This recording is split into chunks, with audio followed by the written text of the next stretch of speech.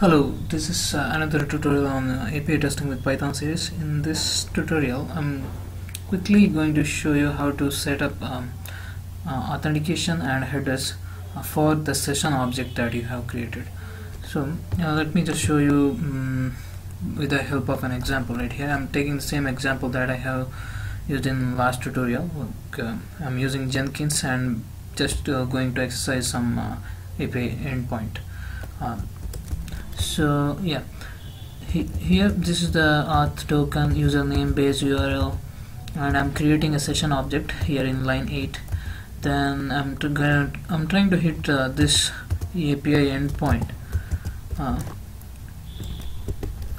and also I'm making the authentication here HTTP basic auth, which I have covered in the last tutorial.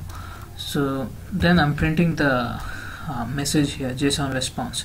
Now I'm just going to write one more line here. What I'm going to do is I'm going to write the same thing again, session.get say base URL, then going to just copy and paste the same thing here. Okay, now I'm going to print the response again.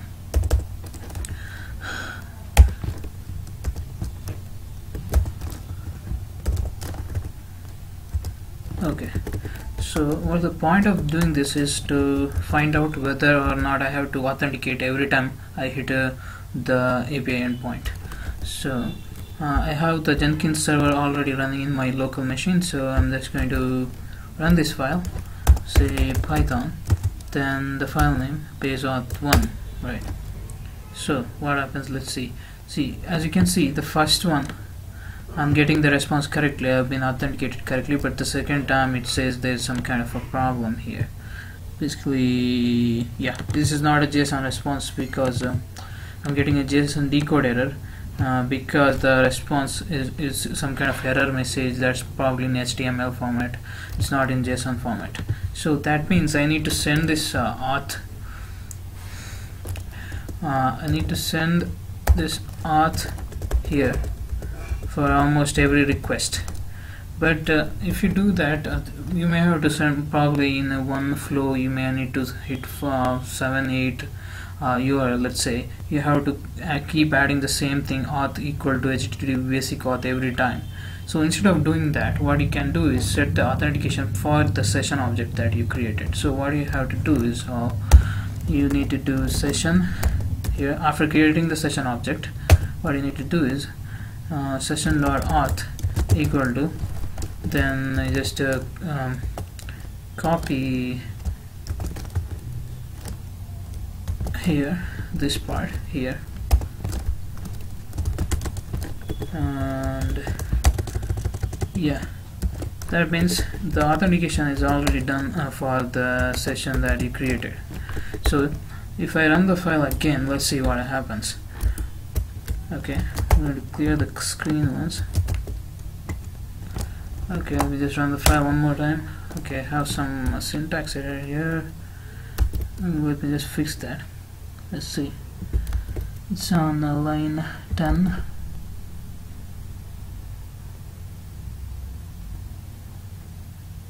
Okay. Okay, there's a bracket missing here. I'm sorry. Okay, let me just run this one more time. Okay, now you can see the both responses are displaying correctly. That means once you set this auth for every request, you don't need to give the auth within the request every time you send the request. So you don't. This will reduce your code number of lines that you write. So this is in case of the when you need to set some authentication. I'm also going to show you the another example. Let's see. I'm going to open another file here. Okay, this is the basically same example that I had covered in the past tutorial. So here what I'm doing is I'm performing basic auth, but I'm doing the encoding and adding the encoded string to the header manually. So let's see.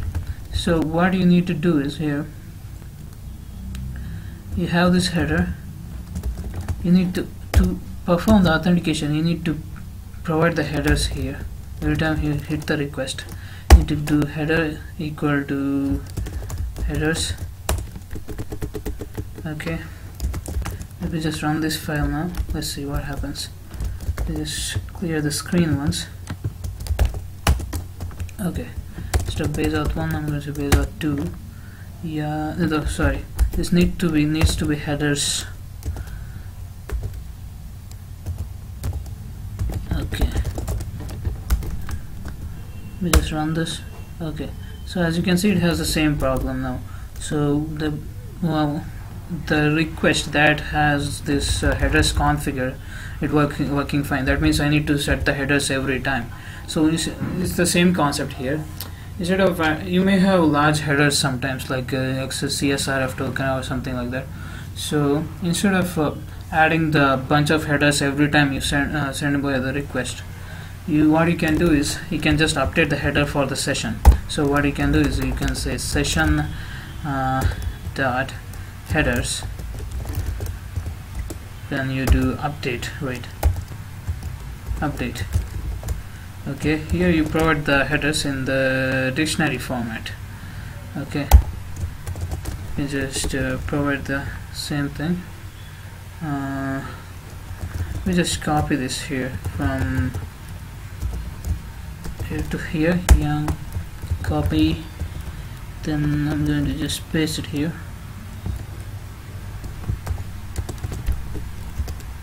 Okay, I'm sorry.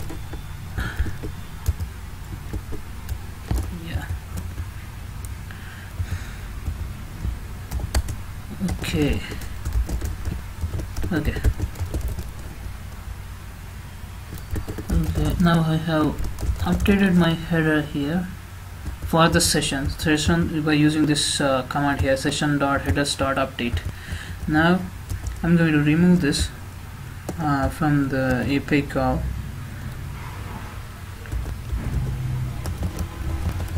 Okay, let me just remove this headers. Okay, let's see what happens now.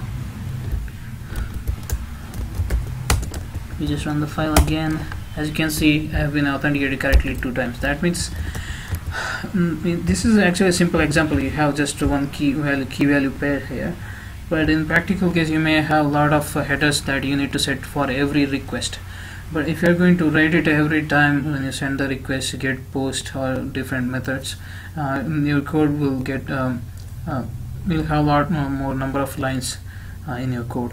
But in this way you can neatly do all the setup that you need for your session and just continue with whatever API you want to hit.